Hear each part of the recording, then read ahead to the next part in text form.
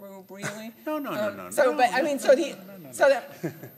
I mean, I got up to ask this question when you said, you know, Hume was really opposed to grounding the moral order in reason, and Hume, yes. And so I thought, yeah, see, this would be actually a very different way of setting up your camps, actually. You know, there are those guys like Hume who deny that. There are those guys like Bayle who deny that. So I would group Bayle and Hume in one camp.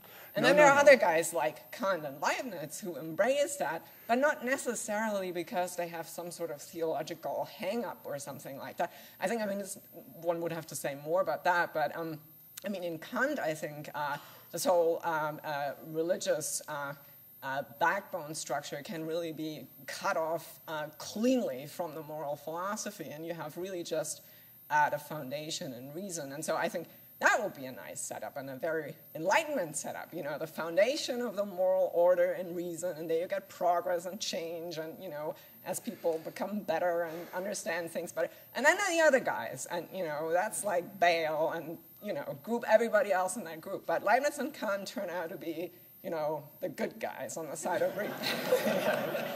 Okay, so. Okay, well, I think reason is a fundamental to all enlightenment, and it's only the counter-enlightenment that more or less reject reason. Hume wants to restrict the scope of reason as much as possible, but he still thinks it's important for seeing what is politically and morally valid and what isn't, and so on. I think the basic difference is that what I call the modern enlightenment are saying that reason, although a crucial tool for human improvement and for finding better, for defining the reforms we need and so on, has to be balanced against faith, belief, or in Hume's case, tradition, or what it amounts to is an indirect acceptance of religion in Hume. But in any case, it's not reason alone.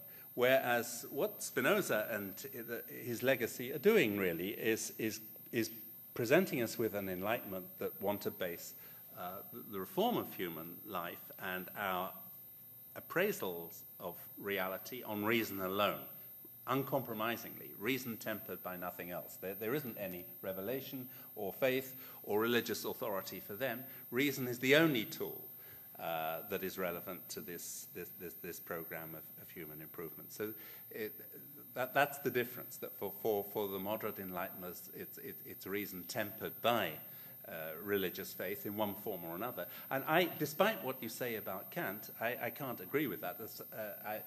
Probably you know much more about Kant than I do, but as I understand Kant's moral philosophy, one cannot take away, and certainly historically in the 1780s, and if you read Reinhold, this is clear, that people saw and interpreted Kant's system as a way of defending religious authority and as a way of blocking Spinozism. And this is what actually made it very acceptable for many people in the later 1780s.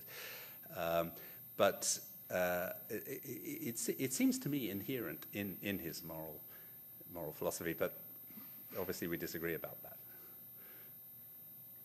Christy.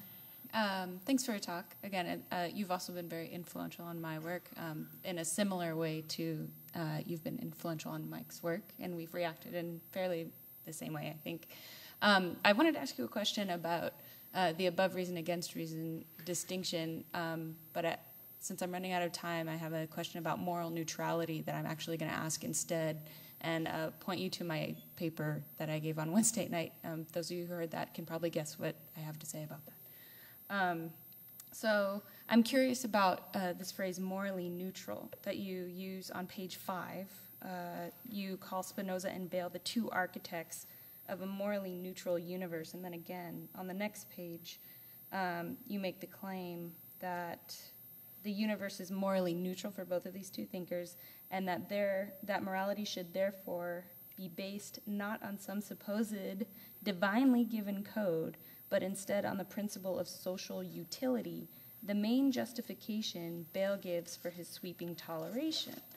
And then one last time, Bayle's separation of morality from theology imply a moral and social revolution, moral values have now to be reconstructed on a new basis, and that basis is the equivalence in Spinoza of every individual's needs and interests, though Bayle lays this principle down explicitly only in relation to freedom of belief and conscience.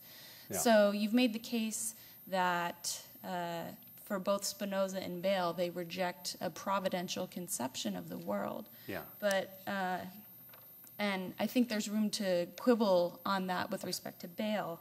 But what I'm most concerned with is that there seems to be space between not basing one's morality on a providential conception of God and the fact of the world being morally neutral.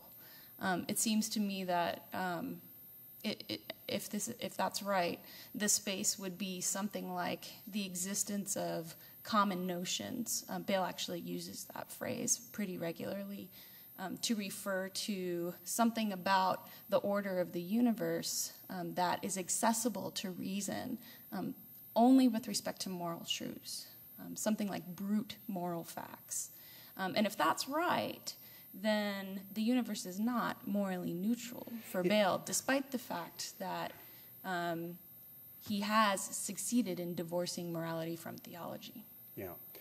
Well, precisely the separation of morality from theology was what I chiefly had in mind. What I meant was that in Spinoza and in Bayle, the universe is a morally neutral force. That there's no divine providence which is delivering morality to men. I think those are two different claims, though. It seems to me that there's space between those two claims.